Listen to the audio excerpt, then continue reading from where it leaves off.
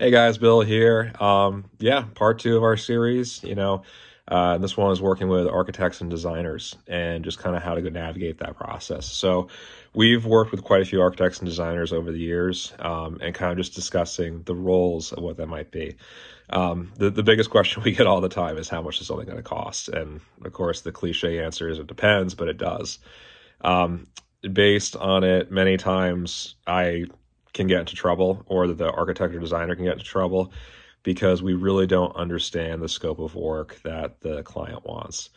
Um, that being said, uh, there are a lot of pitfalls with designers and architects, and just kind of like the realistic planning process that we go through. So I've mentioned it quite a few times. Like, we are a design build firm.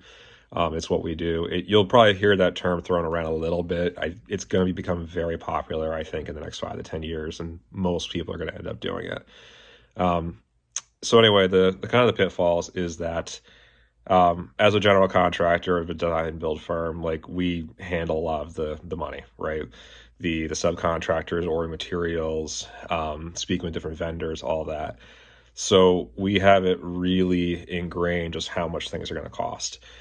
I'll give you guys a quick story. Okay. We had a client that reached out to us for a couple of different things. One of them was a kind of a guest house, and then to do a pretty massive renovation of their existing house. The guest house would have been on the same property. So anyway, an architect told them that this renovation is going to cost 1.2 million. Sounds like a really healthy budget, right? And 1.2 million is a lot of money. But after meeting with the client, going over the plans, I kind of had a sinking feeling in my stomach, based on the scope of work.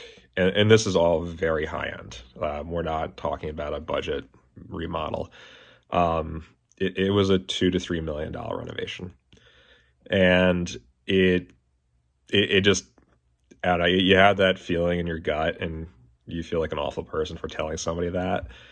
But I can't do it for 1.2 without losing money before I even start. And if I was to go into that, renovation, I'd be lucky if I didn't go bankrupt. Um, it's just one of those things that's just not realistic for what these clients wanted. It'd be one thing if they wanted to go ahead and do a portion of what the plans were, but it wasn't the case. So they were expecting to get this entire thing done for that. So yeah, it sucks. It's not fun, but there have been many, many times over the last few years that this happened to us, and they get an unrealistic, number for somebody. I'm not saying that person's a bad person. They just maybe don't know any better. Their primary, profession is to go ahead and build a beautiful thing and, give people dreams, for their home. And unfortunately, dreams cost money. So, and so something like that, that's that custom, it's not cheap. So it's one of the things, and it's one of the things I always try and tell people is just get a professional estimate, from somebody. It doesn't have to be us, but if you do get it from us, that you're going to pay for this professional estimate, and you'll have exactly what it is, the scope of work, and what you're getting.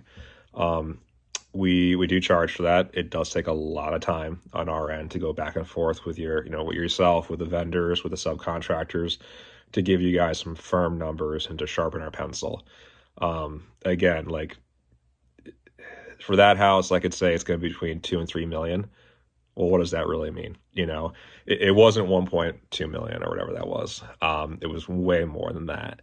But to really give them a firm number, that we have to do our due diligence and go ahead and really dive deep into what they want. And unfortunately, it just didn't work out.